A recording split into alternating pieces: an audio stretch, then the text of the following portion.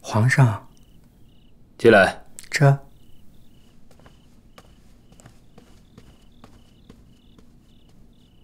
给皇上请安。皇上，慎刑司有消息了，奴才们口风一致，还是直指延禧宫。朕乏了，要歇了，过几日再说吧。你也再查得细些。这。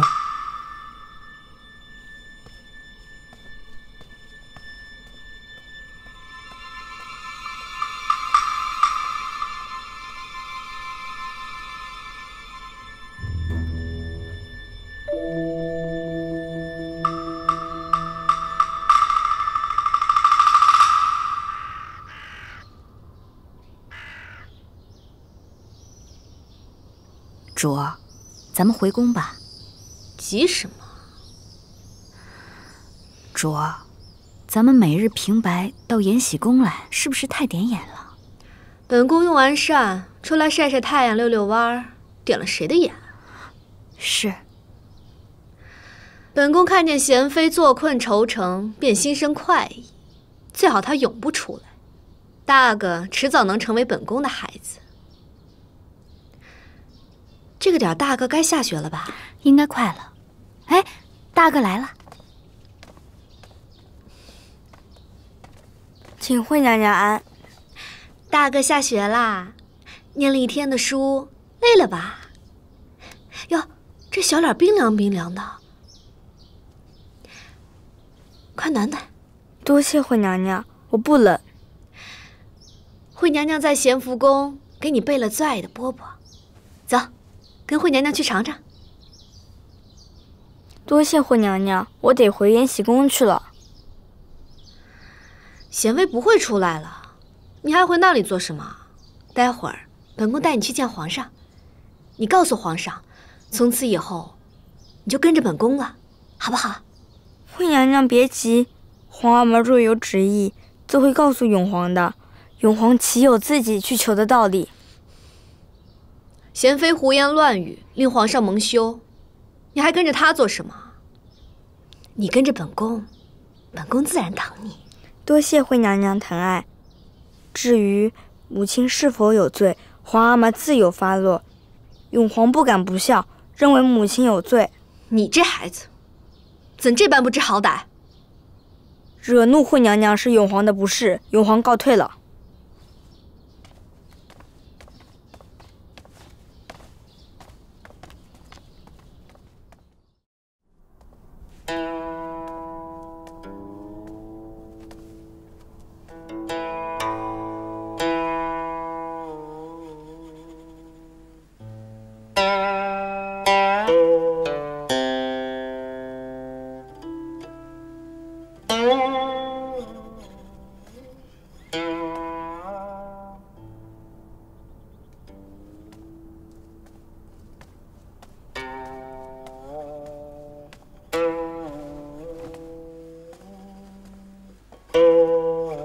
母亲，儿子在向您请安了。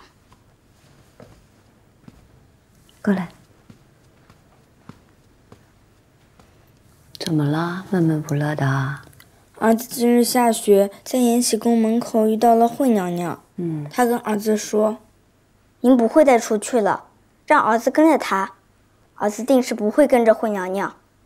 但是，儿子心里有点害怕。”来，永皇不用害怕，永皇只要好好的把书念好，不听旁人说什么。是。最近学了什么新诗吗？背给母亲听听。穷达皆由命，何劳发叹声。但知行好事，莫要问前程。冬去冰须畔，春来草自生。请君观此理，天道甚分明。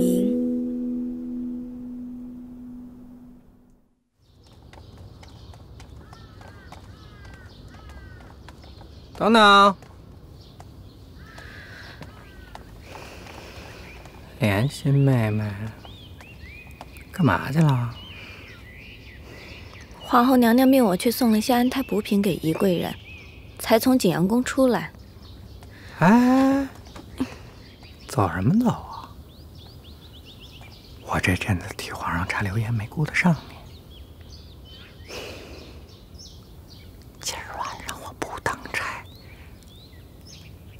备好药等我啊。青天白日的，你想做什么？再说了，你追查什么流言？我可是替皇上办差，即便是贤妃犯事，我也一样能把她办倒。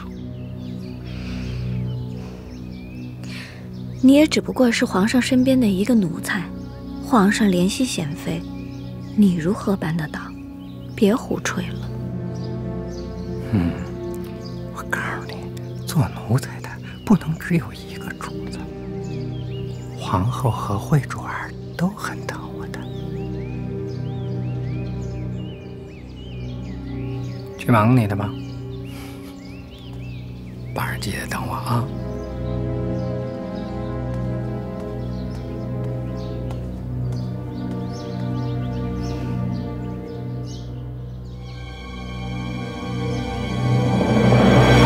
莲心，哟，公公回来了。哟，今儿太阳从西边出来了。公公当差辛苦了，喝点茶水。怎么弄得跟过年似的？酒啊肉都备好了。日子总要接着往下过。公公既是真心待莲心，莲心也不是什么铁石心肠的人。哎呦，我的美人，你想通了。公公别着急，公公别着急。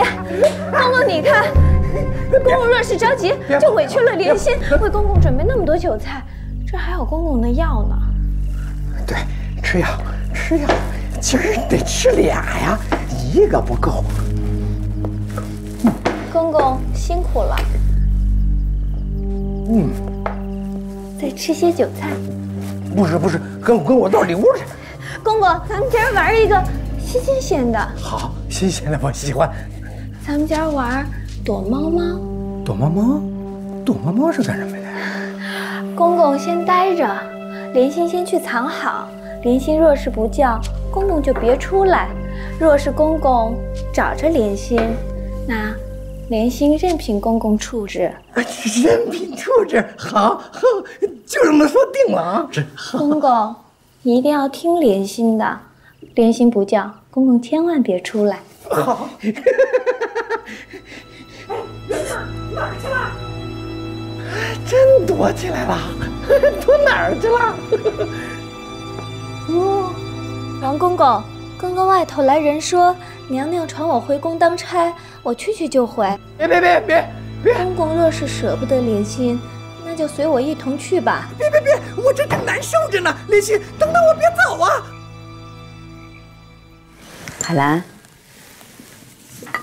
你看我画的这个怎么样？姐姐，你画的花都开了，春天也都来了，到底要禁足到什么时候啊？别急，该我们出去的时候，自然就出去了。哎呦，怎么跟贵妃似的？我就是贵妃，你什么都听我的，都听你的。你让我把贤妃怎么着，我就把她怎么着。那我就疼你。真的疼我？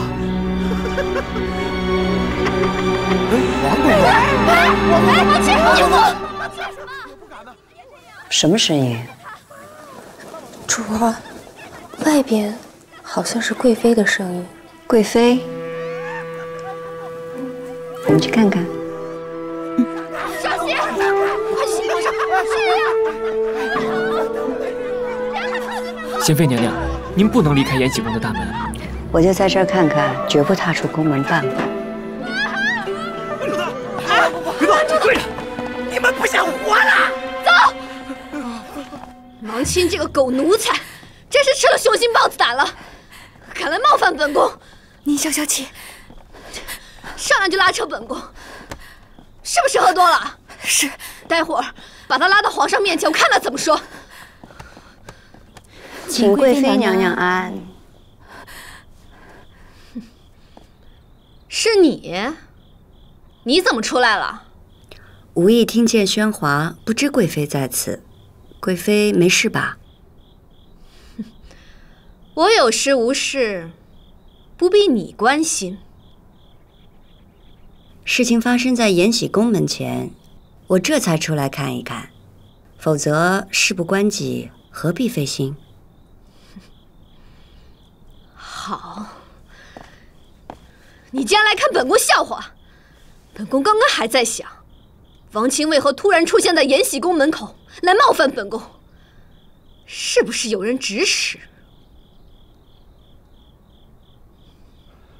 主儿，奴才已经把皇上给请来了。皇上驾到，落轿。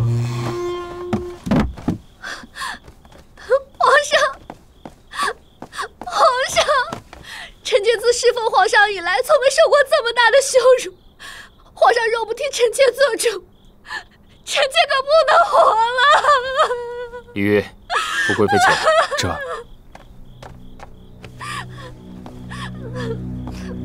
好了，这么多人面前哭哭啼啼像什么样子？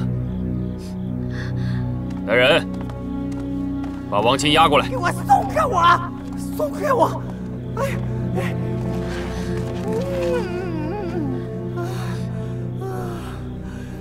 皇上，快点给我过来说吧。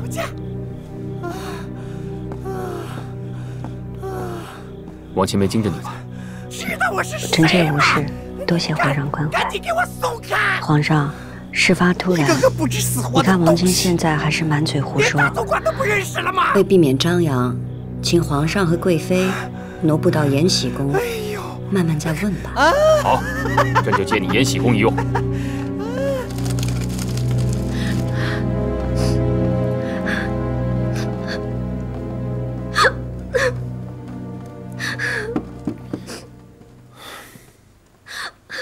三宝，奴才在。你用冰水把王钦给浇醒，带他进来问话，然后传太医进来，看看他到底有什么毛病。其他人都下去吧。这，你们去备茶。是。你们都坐吧。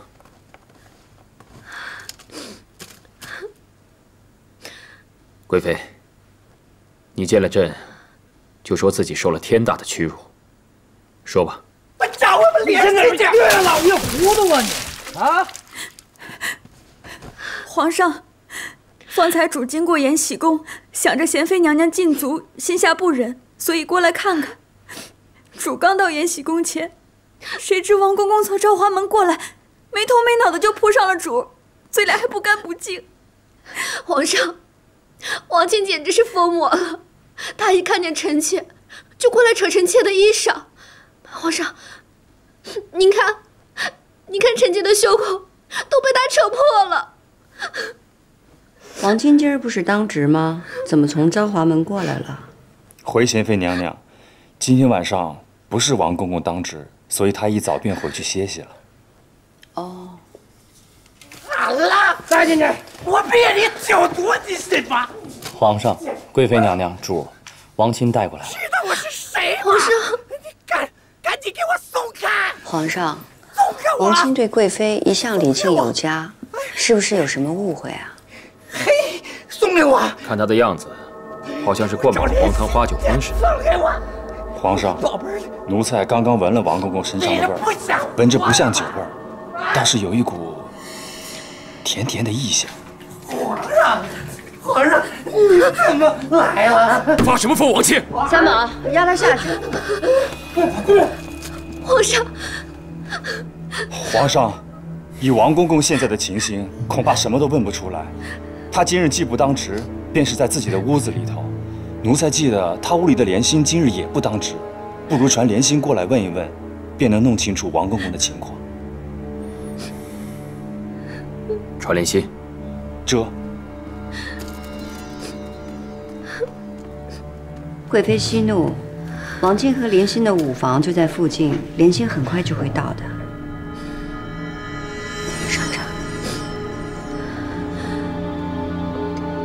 皇上请用茶。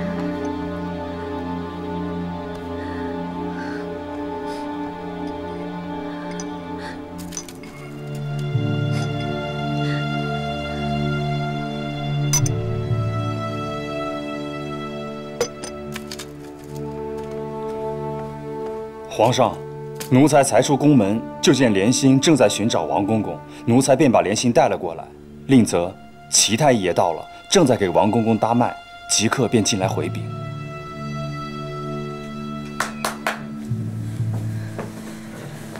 皇上，贵妃娘娘、贤妃娘娘，王庆是不是发了疯，冲撞了人了？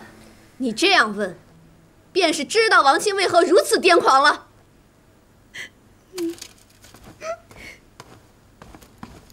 先不用行礼，告诉朕，王庆是什么毛病？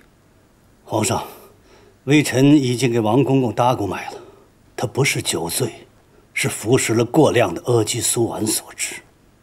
什么是阿激素丸？此物是坊间的一种秘药，历来为宫中所禁，不知王公公是否从宫外所得？大胆！王庆吃这种东西，你们俩必然是一伙的了。皇后娘娘好心赐你们成亲，你竟然如此不知廉耻！皇上，奴才为保万全，去找莲心的时候，已经派人去王公公的午房搜查。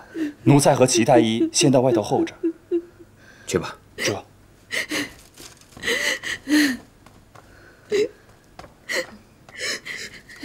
莲心，现下已无旁人，你有话就直说。皇上，皇后娘娘本是好心，希望奴婢终身有靠，才将奴婢赐给王庆做妻房。谁知王庆连畜生都不如，每每吃了那药，便对奴婢肆意打骂凌辱。王庆这样，你为何不去找皇后娘娘替你做主？这样的事，奴婢怎有脸对外人说去？更不敢误了皇后娘娘倾听。且王庆说过，只要奴婢敢对外吐露一个字，他便要让奴婢生不如死。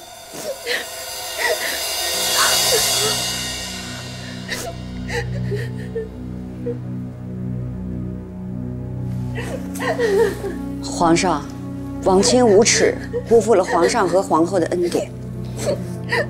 那今日又是为何？今日王庆不当值，他一回到午房就开始服药，奴婢在窗外见他这样，便吓得不敢回去。王庆大约是药性发作，又找不到奴婢，便发了狂跑出来。王庆可恶！皇上，您得给臣妾做主啊！皇上，皇上，晋忠刚才去王公公房间搜查，搜查到一盒药丸，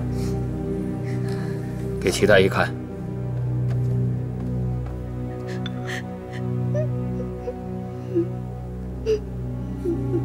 这是阿激素丸。皇上，自从王公公娶亲以来，一直在奴才们面前吹嘘娶妻之事，原来就是靠这种污秽的东西。皇上，请您一定要蒙住王庆的嘴，不许他醒过来以后说出污蔑臣妾的言语。臣妾在宫里再也不想见到王庆那个贱奴了。皇上，你一定要帮臣妾出这口恶气，出这份屈辱。李玉，叫人拿麻盒堵住王庆的嘴，打断他一条腿，把他赶出宫外，沦为乞丐。这，皇上，好了，朕已经处置王庆了，你就别再哭了。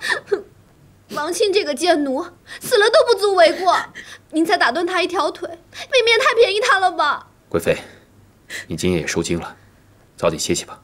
皇上，下去吧。是。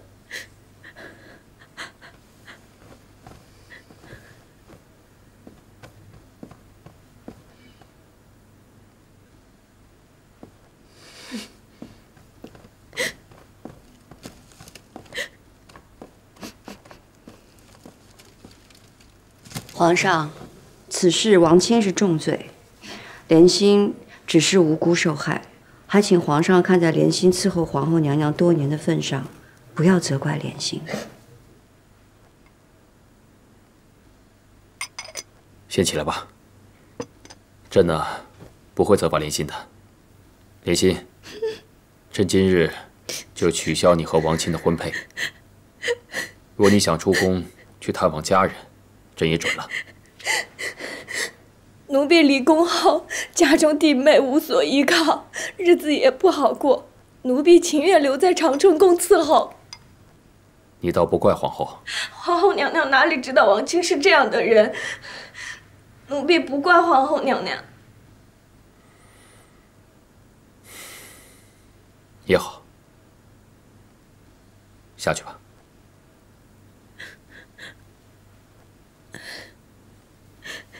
皇上，奴婢还有一事。说。奴婢知道关于玫瑰人生子的流言，的确不是贤妃娘娘传出，而是那日王卿了差事喝了黄汤，最后胡说出来的。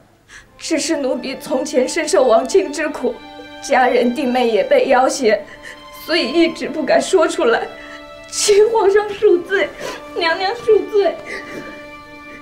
你说的话当真？千真万确，贤妃娘娘恕罪，贤妃娘娘恕罪，娘娘恕罪。是王卿？那为什么宫人说是在延禧宫附近传出来的？延禧宫是王卿回五房的必经之路，他那日喝醉了，躺在延禧宫外的甬道边满口胡说，是奴婢把他拖回去的。正因为如此，被旁人听见，就以为是延禧宫传出的流言。王卿酒醒后知道自己胡言，便赖在了延禧宫，赖在了贤妃娘娘头上。你说的话都是真的？奴婢不敢妄言，此事知道的人不多，皇上皇后娘娘自然不会告知奴婢。奴婢与延禧宫也素无往来，若不是王卿胡说让奴婢知道，还会有谁说与奴婢？玉，奴才在。王卿口中的麻盒，至死不能拿下，要他以后不许再胡言乱语。皇上，不是杖责打断一条腿吗？至死是让宫里面的太监全部结合到慎刑司，看着王卿行刑，看看还有哪个不知死活的家伙敢混乱后宫。这。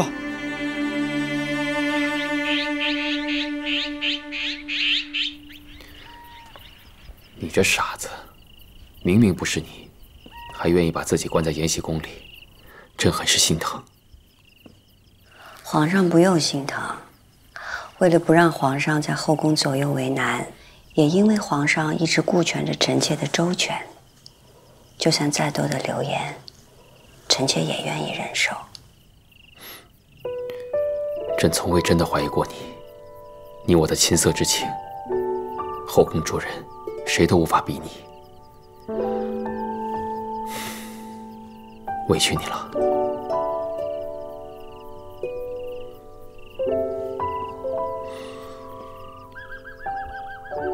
今夜繁星璀璨，甚是好看。这江南的山水，也就是朕最向往的地方。等到将来，朕带你去看柔兰湖绿，疏雨桃花。朕喜欢的地方，一定会有你。只要能和皇上在一起，去到哪儿都是人间圣境。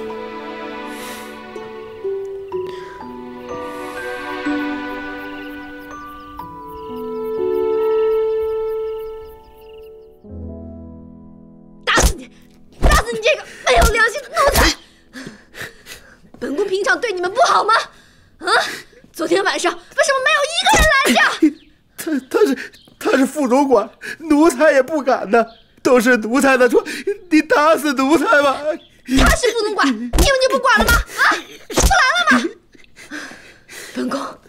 本宫昨天在门口受了那般奇耻大辱，所有人都看见了，都看着本宫的笑话。你们这帮没有良心的人，你们以后让我怎么有颜面去见皇上啊？怎么有颜面去见皇上？一群无用的东西，都给本宫滚！滚啊！这，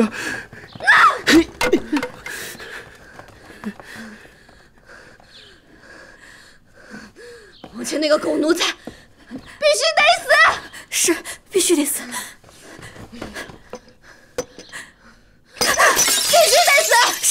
必得死！皇上赏王公公贴加冠，嘴里的麻盒至死不让拿下来，昨晚已经死了。死了就好，死了他就不会攀扯咱们了。是。你说王清不会说了什么吧？他的家人在宫外，有高大人在，他怕连累他家里人，不会说什么的。是啊，那就不关咱们的事儿了。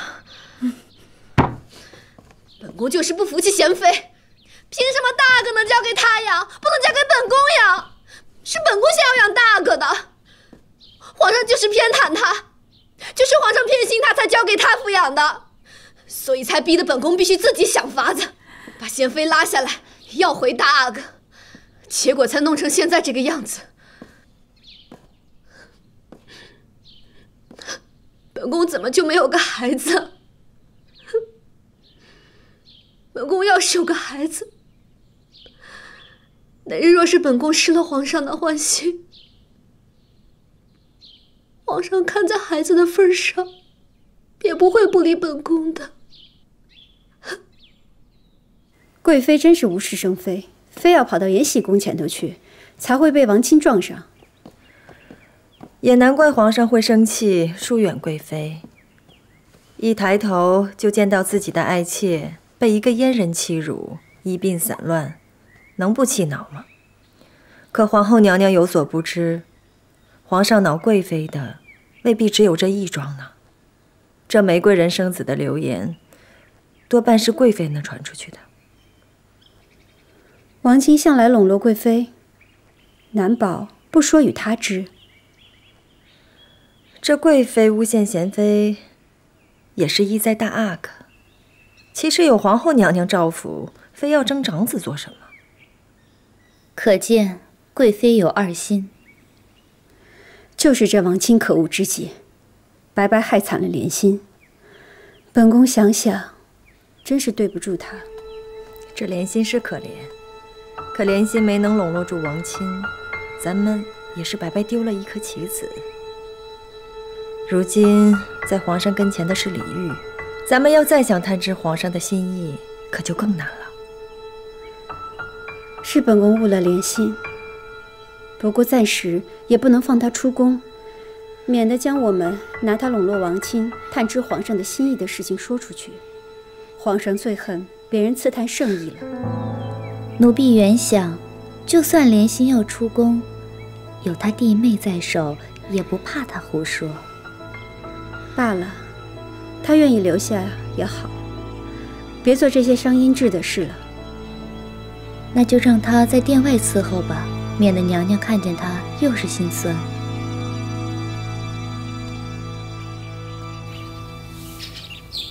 主，皇上很久没去咸福宫了。惠贵妃也是聪明反被聪明误了。贵妃呀，那是自己耐不住，非要总是经过咱们宫门前看笑话。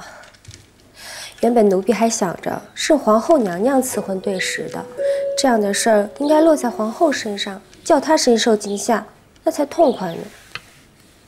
皇后重规矩，断然不会把玫瑰人孩子的事往外说，唯有可能的就是王钦。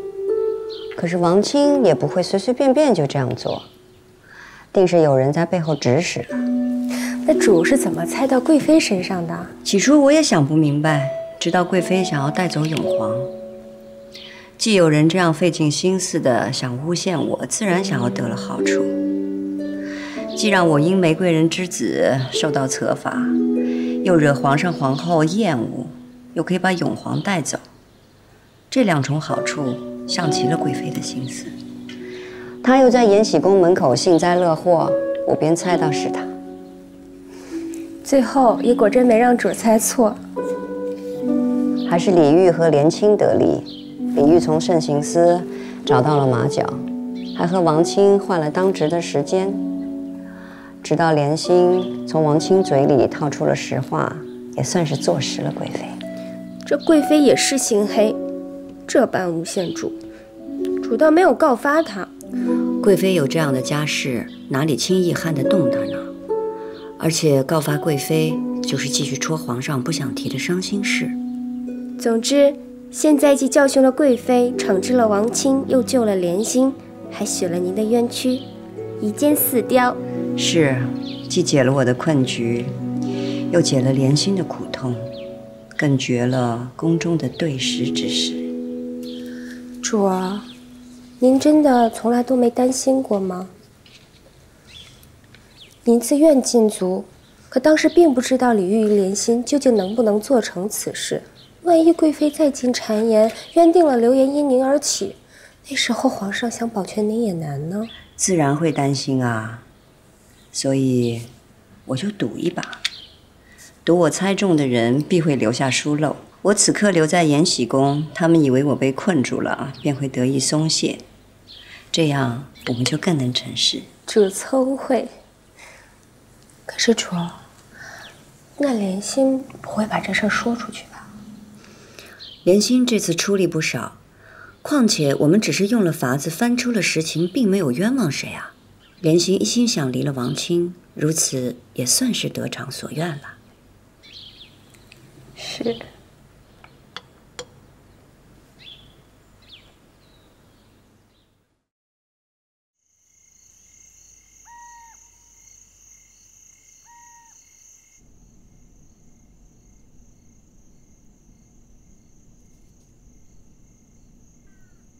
主儿，主儿，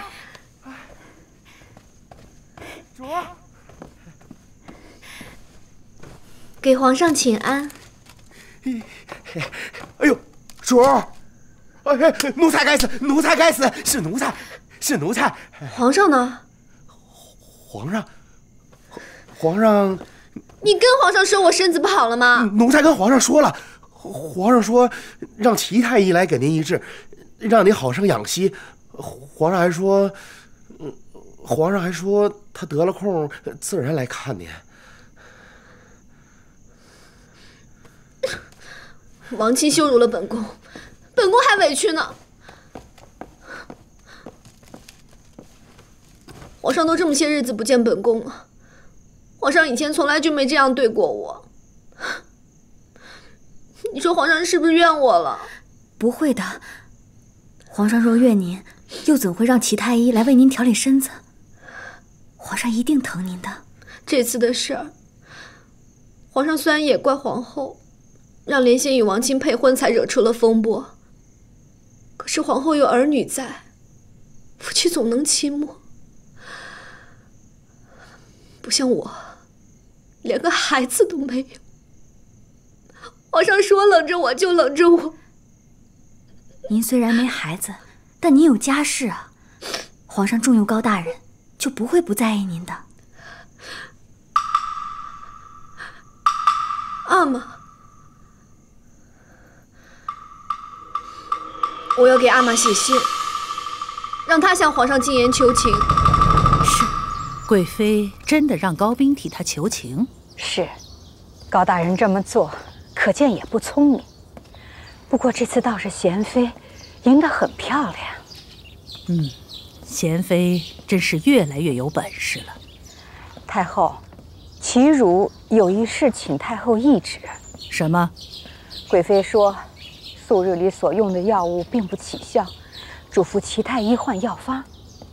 她换不换药都那样，齐汝之前怎样，现在依旧怎样，不必为她大费周章。奴婢明白。宜贵人有喜，这枚麒麟送子金锁是哀家赏你的。谢太后厚爱，臣妾一定不会辜负太后的期望。诗经有云：“灵之子，正正公子。”麒麟是送子的吉兽，真正是好意头。娴妃说得很是。宜贵人，哀家希望你能够顺利诞下皇子。是太后。皇额娘的礼实在是心意独到。皇后一向不喜奢华，哀家赐给宜贵人的这对麒麟金锁，皇后不会嫌哀家老糊涂了吧？皇额娘一片心意，儿臣怎敢这样想呢？何况宜贵人玉玺，皇额娘爱护宜贵人，等同是爱护儿臣。宫中祥和平安才是中宫有德。前几日为了许婚那件事惹了不少风波，皇帝身边的王亲都被赐了死。皇额娘责备的是，儿臣本是好意，不想却生出宫闱祸事，儿臣真是无地自容。皇后是好心，可切要记住，凡事都不能伤了天和。哀家多次叮嘱你，中宫以养育皇嗣为要，你舍本逐末，不该如此。儿臣知错。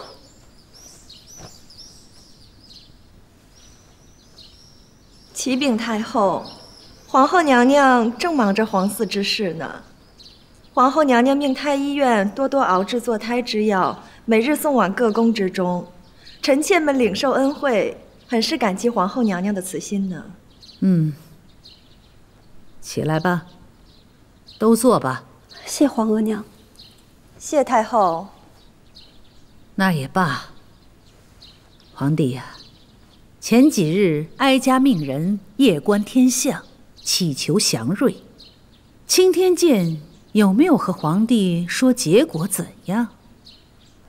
青天剑说天象祥和，尤其是北天女秀星尾带小星，连续数月格外明亮。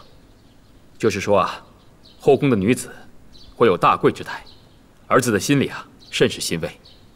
女秀星形如蝙蝠，寓意福兆多吉。看来宜贵人这一胎是大福之象，如此宫中更不能有白事相撞啊。儿子明白皇额娘的话，会让玫瑰人安心休养。儿臣向皇额娘和皇上求个恩典，宜贵人侍奉皇上多年，她的位分也应该升一升了。宜贵人生产完，无论是男女，朕都会尽她品位。皇后娘娘，这宜贵人有孕，臣妾瞧着她住的景阳宫也许久没有粉刷了，这昏昏沉沉的也不适于养胎。若是能修饰一番，这宜贵人住着也舒心呢。甚好，皇额娘，儿臣一定会细心修复景阳宫，让宜贵人好好安胎。如此便好。谢太后，谢皇后娘娘，谢嘉贵人关心。贤妃可以协理六宫，也可以一同照顾宜贵人。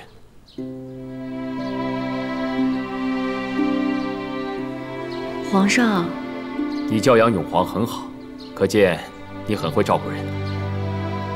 皇上，贤妃之上还有贵妃，若撇去贵妃，让贤妃协理六宫，怕是贵妃心里会不好受。而且，贤妃年纪还轻。皇后，这持事之稳重，无关于年纪长幼。贵妃身子虚弱，今日不也是没能来吗？等她身子好些再说吧。贤妃虽然可以为你分担，但她对后宫之事还不够娴熟，你多指点她便是。是。那贤妃，既然皇帝看重你，你就多学着点吧。臣妾遵命。皇上，皇上，莲心之事确实是臣妾失察，臣妾知错。皇后啊，你是朕的嫡妻，朕知道你并无坏心，可有些事情无需多此一举，惹得皇娘挑剔，也让六宫不宁。臣妾明白了。你也无需过分自责，谨记教训便好。是。臣妾恭送皇上。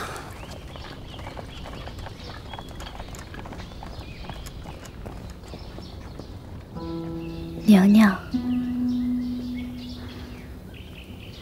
皇上给了贤妃协理六宫之权，这回真的生了本宫的气。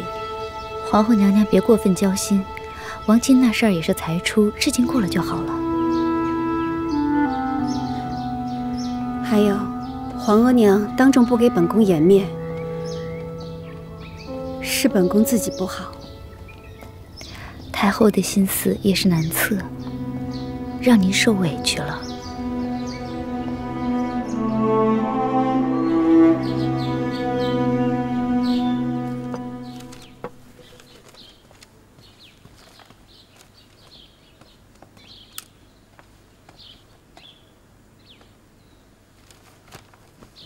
给皇上请安。看什么看得那么入神？皇后娘娘给了臣妾几本历年的账本，让臣妾学着看看。这账本繁琐，看得很累吧？还好，也都快看完了。不得不称赞一句，皇后娘娘高明。怎么说啊？先帝晚年的嫔妃数目和皇上刚登基的嫔妃数目相差无几，皇上登基后，后宫的开支就少了一半，一笔一笔账目啊非常清楚，可见皇后娘娘的节俭之道。哼，你这么快就看完了？这原本应该是内务府的差事，你居然看得懂？臣妾哪能看得完啊？臣妾只是挑了皇上登基前2年和先帝去世之前这2年，便得出结论。这样既可比较，又可知皇后娘娘治宫有效。哼，你倒是精明，可见朕要你协理6宫，真是找对人了。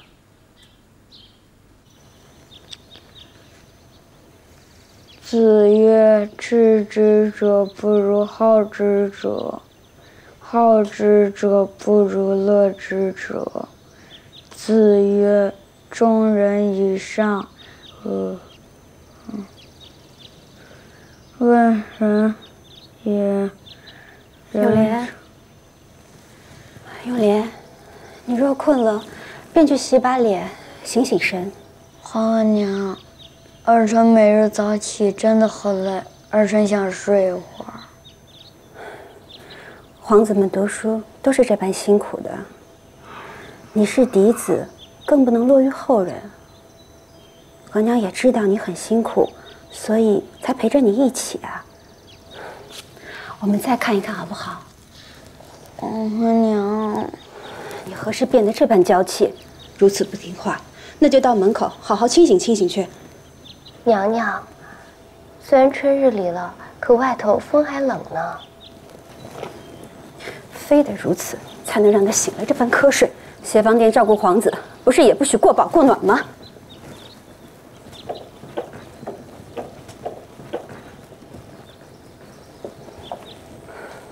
站在这里。娘娘。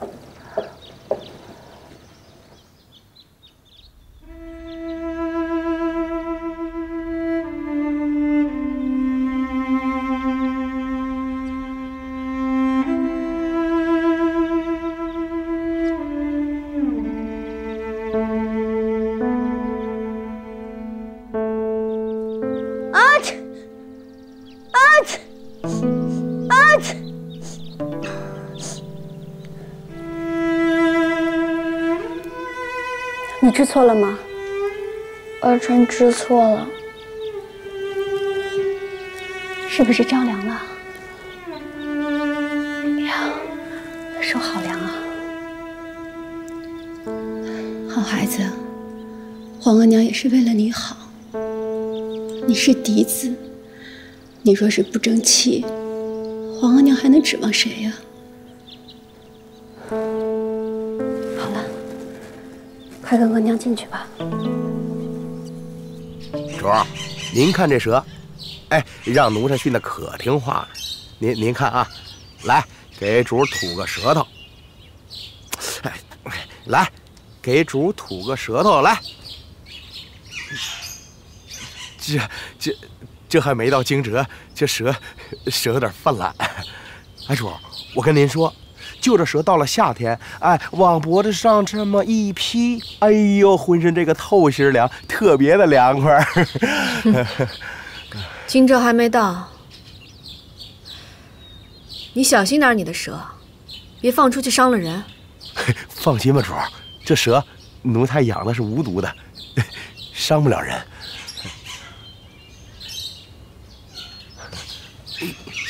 主儿，这是刚熬好的银耳羹，您尝尝，润肺暖胃。主儿，琵琶新换的琴弦，您试试音色。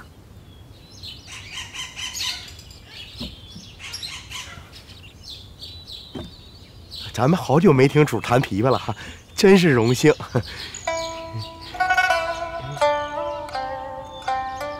主这一手琵琶弹的哈，哎，不仅我奴才爱听，就连这2个孔雀都爱听。说不准这孔雀一开心，给主开个屏呢。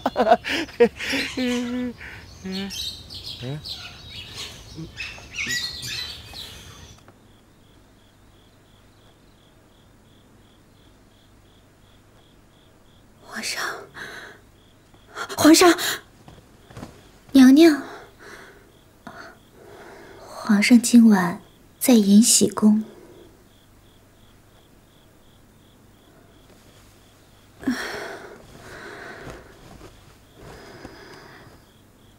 娘娘，奴婢给您倒杯水吧。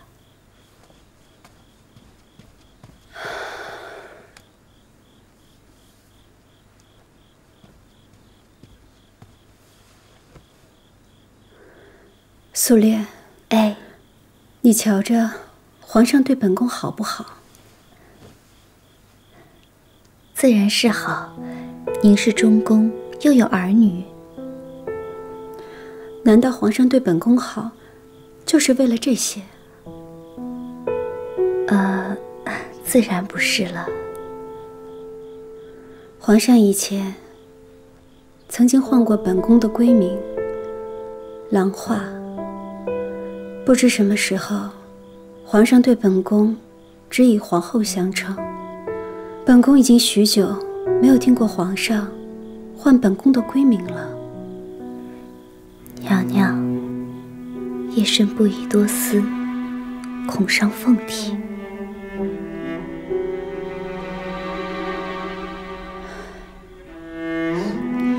午夜梦回，发现夫君不在身边，怎能不伤感？娘娘，您贵居凤位，不必如其他嫔妃一般伤感这些啊。在凤位之上，便得日访夜访，顾着这个位子不被别人夺去。因为如果被人从这个凤位扯下来，不只是自己的前程不保，还连累儿女族人。本宫又有何颜面去见富察氏全族？皇后娘娘苦心。皇后娘娘，皇后娘娘，进来。皇后娘娘，协芳殿嬷嬷来报，二阿哥染上风寒，浑身滚烫，请娘娘快去瞧瞧。永莲。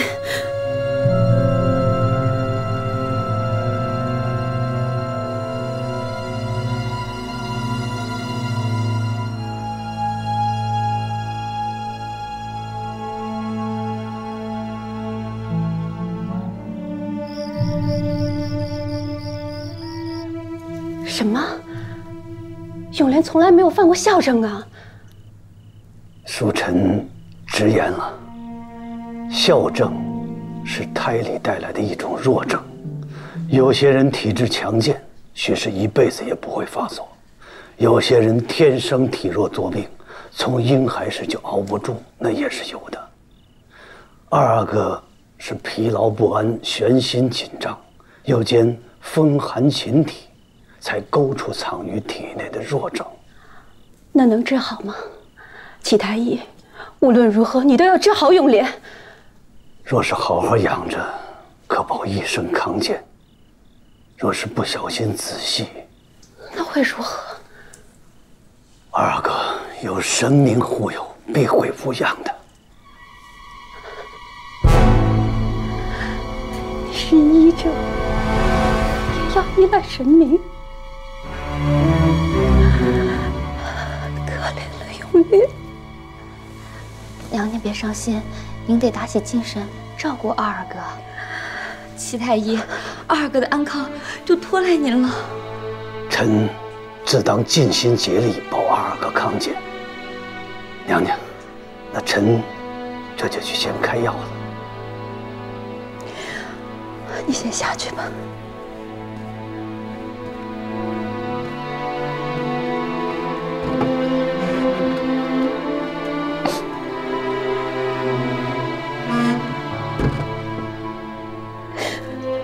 永莲长这么大，却得了这个不治的症候。锁莲，这可让本宫怎么办才好啊？娘娘别急，宫里有的是太医，实在不济，我们还能告诉老夫人，让她去宫外寻那些神医妙方。二可一定会没事的。本宫知道这校正的厉害，本宫的堂兄就得过校正，一时不能骑马射箭，需得小心养护。这寻常人还好些，可永莲的是嫡子，是皇上的继王，不能息怒，这以后还有什么指望？二个聪慧，习文也是一样的，能文不能武，如何做一个皇子？如何能辅佐皇上？可怜这孩子，一时要病痛缠身，落于人后。这本宫想一想，就觉得后怕。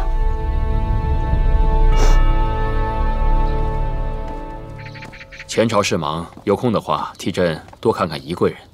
韦贵人出事，朕不希望宜贵人有什么不妥。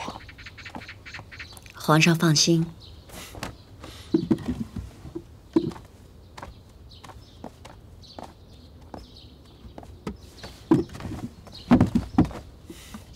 起驾！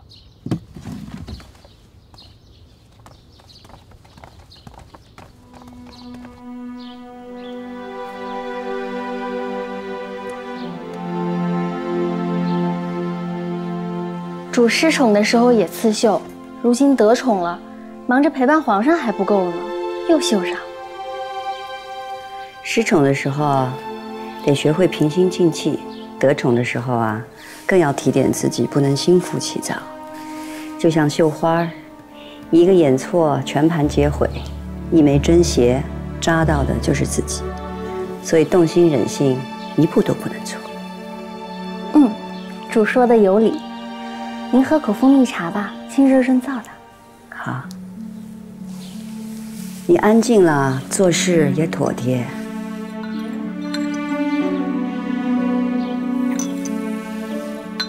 小厨房有去岁留下的槐花蜜，最是清热凉血。你拿一瓮随我去宜贵人那儿送给他。啊，那槐花最娇气，成百棵树上摘下的花也经不起那几蒸，最后只得了2小瓮槐花露，再用野蜂巢里的蜂蜜炼了，统共就那么点子，主还要拿去做人情。宜贵人这一胎要是能安安顺顺的，皇上也能解了玫瑰人生子的心结。说来，宜贵人和玫瑰人都是下人出身，伺候了皇上便翻了身，宜玉玺更是圣眷隆重。你羡慕啦？哪里啊，奴婢只是顺嘴一说罢了。主儿，刚熬好的坐开药，您快趁热喝了吧。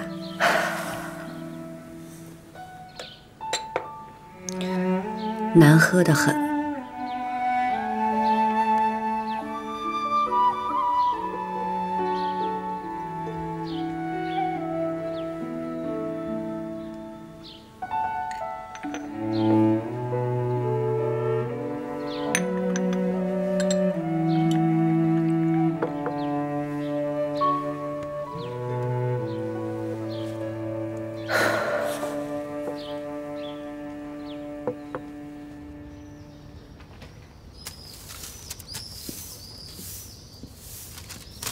三宝，你干嘛呢？主有所不知，今儿是惊蛰，蛇虫鼠蚁都出来了呢。撒些石灰粉，它们便不敢乱窜了。哦。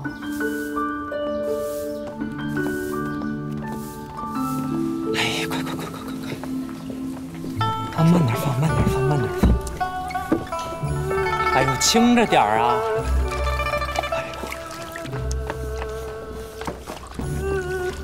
奴才给贤妃娘娘请安。颜色倒是真喜气。可不是，皇后娘娘嘱咐了，说这颜色啊要喜庆才吉祥。贤妃娘娘您瞧，这梁柱都妙彩附近，鲜丽的很呐。倒真是费了心思的。一个人在里边吧？哦，我们主身子骨疲倦，此刻正在暖阁歇着呢。贤妃娘娘请。是宜贵人的声音，快进去瞧瞧。你没事吧？贤妃娘娘，这好端端的，怎么会有条蛇呢？贤妃娘娘，嫔妾觉得困乏，便想在暖阁里休息，就没叫其他人伺候在侧。不成想，忽然从梁上掉下条蛇来，把嫔妾吓坏了。那是条毒蛇，要是咬着你了，你们母子都不保。可是这好端端的宫里怎么会有蛇呢？多谢贤妃娘娘救助，要不嫔妾都不知道该怎么办了。贵人快喝口水压压惊。喝口水。今儿是惊蛰，想必是什么蛇虫鼠蚁都出来了。贵人孕中怕冷，供着的炭盆暖和，也是招蛇虫呢。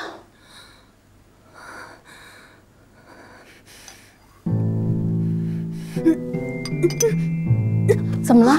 好痛！主儿，怎么了？痛得很。快去找太医。是。怎么了，宜贵人？肚子疼。别着急，肚子疼。去请太医了。把这角落里多撒些石灰和雄黄，还有你们这墙根底下、梁柱上都好好查看一遍，可千万别再跑出条毒蛇来了。奴婢请皇上、皇后娘娘万安，请嘉贵人安。起来吧。宜贵人呢？我们主正陪着宜贵人呢，太医也来过了，说宜贵人母子无碍。很好，很细心。奴婢谢皇上夸奖。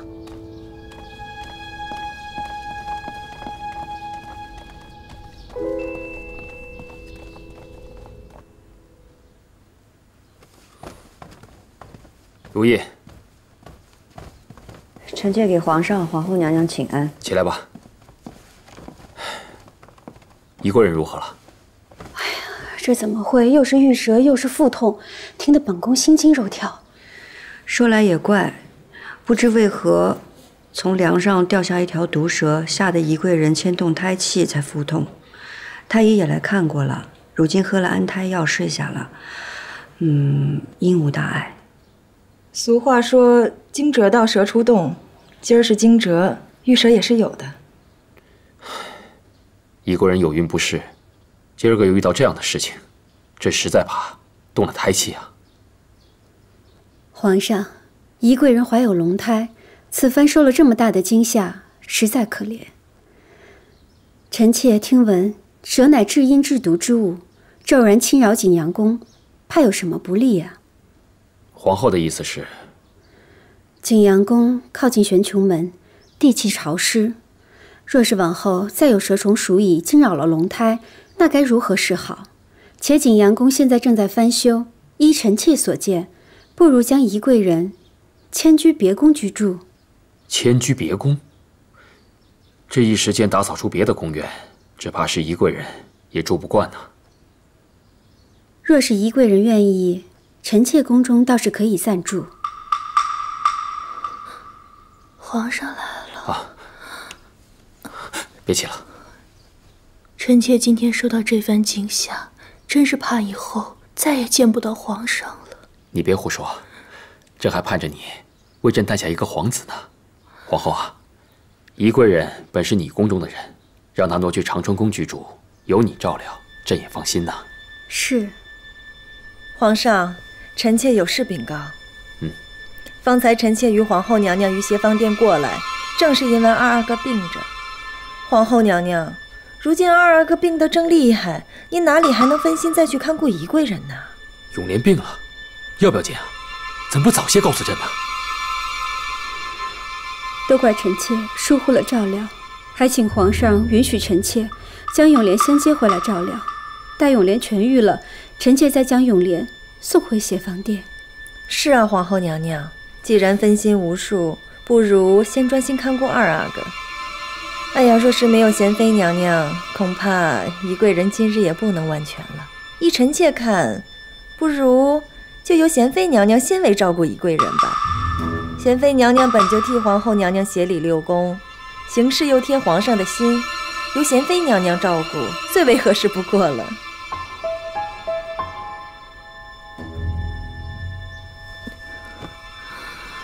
皇上，今日幸得贤妃娘娘沉着，帮臣妾驱赶毒蛇，否则真的不知道臣妾肚子里的孩子会怎么样。不过，臣妾是断断不敢在这儿住下去了。贤妃，你意下如何？皇上，臣妾未曾生育，不知该如何照顾有孕之人啊。你说的也是朕的顾虑。虽然贤妃未曾生育过，但把大阿哥照顾得多好啊！若是如今连贤妃娘娘都推脱，不敢看顾龙胎，那这宫里恐怕再也没人敢担这个职责了。贤妃娘娘可是怪嫔妾从前言语失礼，今日得贤妃娘娘救助，嫔妾满心感激，还请贤妃娘娘能看顾一二，别叫嫔妾再住在这里了。如懿，皇上，臣妾即刻回去将偏殿收拾出来，供宜贵人居住。宜贵人还不要嫌简陋才好。怎么会呢？以后可要叨扰贤妃娘娘了。好，那就这么定了。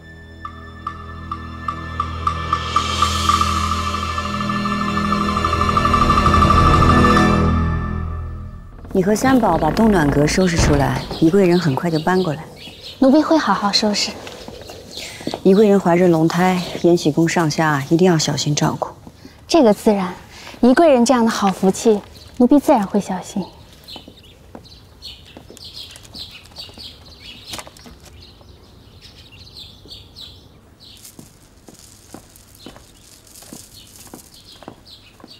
姐姐，海兰，姐姐，今日在景阳宫受惊了吧？你消息倒是灵通。坐。如今宫里个个都盯着景阳宫呢，有什么风吹草动不知道的？往后这宫里的眼睛得盯到延禧宫来了。姐姐的意思是说，一个景阳宫就足以引来毒蛇。往后宜贵人迁宫了，这延禧宫岂不会成为蛇虫鼠蚁纷至沓来之地？我正担心这个。姐姐别担心，你看，姐姐，你看，这些是什么草？这个是薄荷叶、艾叶，还有半枝莲，都有驱虫辟邪的功用。我想着做一些香包挂在延禧宫里面，希望可以驱邪避灾。你也觉得宜贵人遇蛇十分蹊跷？是啊，你想宜贵人遇喜，人人都伤心呢，怎么会突然出现毒蛇，又这么恰好就落在宜贵人的住处？姐姐，今日若非你沉稳，宜贵人他们母子的性命便很难说了。是啊，是巧。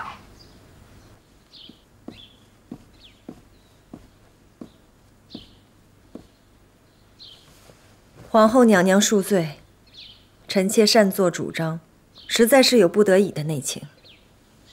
你主意倒大得很，说来听听。臣妾知道，皇后娘娘关怀宜贵人，想接宜贵人到长春宫居住。可皇后娘娘细想，到底是二阿哥要紧，还是宜贵人母子要紧？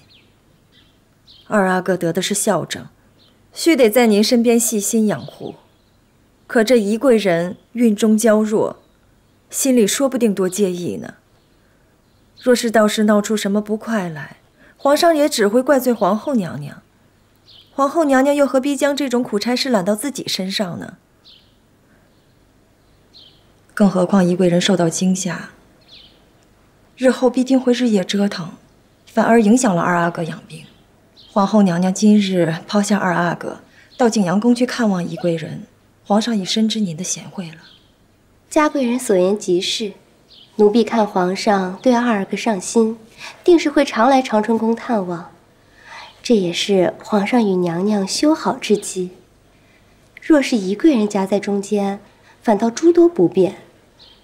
再者，万一宜贵人有什么差池，那也是贤妃的不是，与娘娘无关。那可不成，皇嗣要紧。若是宜贵人这一胎是个皇子，本宫定要亲自抚养。赵姨太呢？啊，赵姨太去协芳殿接二阿哥了。莲心正在将偏殿打扫出来，以供二阿哥养病居住。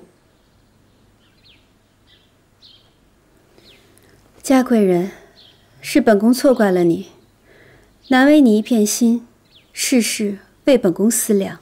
臣妾自当年嫁入前邸，能在这后宫有立足之地，无非是皇后娘娘照拂。否则臣妾什么都不懂，又是个不知忌讳的性子。说不定皇上早就嫌弃臣妾了。你的心思，本宫都知道了。好了，别跪着了。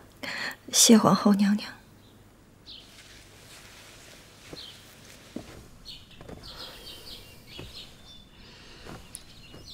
宜贵人那里闹了蛇。双喜，主儿，宜贵人那儿的蛇，别是你那儿跑出去的？不能啊，奴才养的都是无毒的蛇。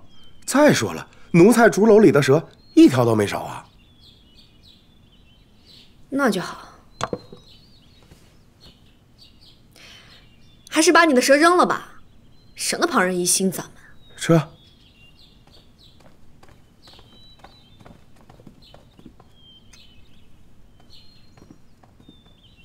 来，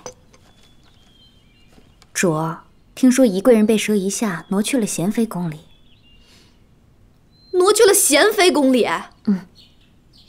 除了皇后照顾有孕嫔妃，自然是本宫分劳，哪轮到她惹人嫌？真是越俎代庖。主儿，东西得了吗？按照主儿的吩咐，奴才得了一些突然景阳宫的油彩。下去吧。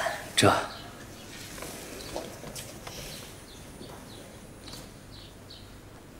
海兰，你看看这些油彩有什么奇怪的？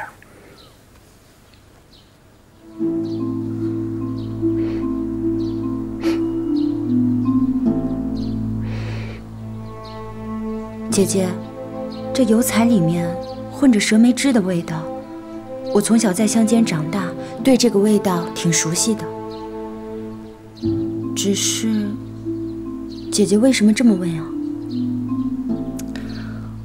我今日命景阳宫撒了雄黄石灰，谁知至我离去的短短2个时辰，已见数条毒蛇遁走4窜。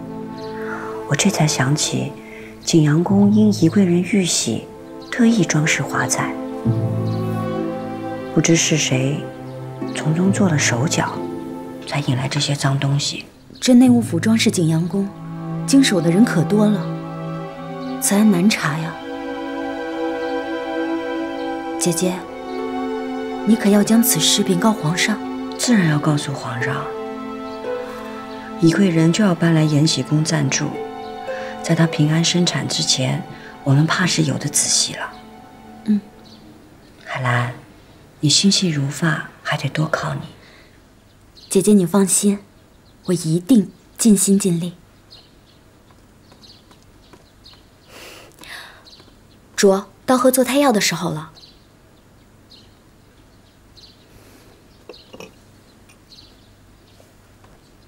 这做胎药的气味，我闻着就害怕，又不得不喝。我总盼着有个自己的孩子。我也是呢，不喜欢这味道。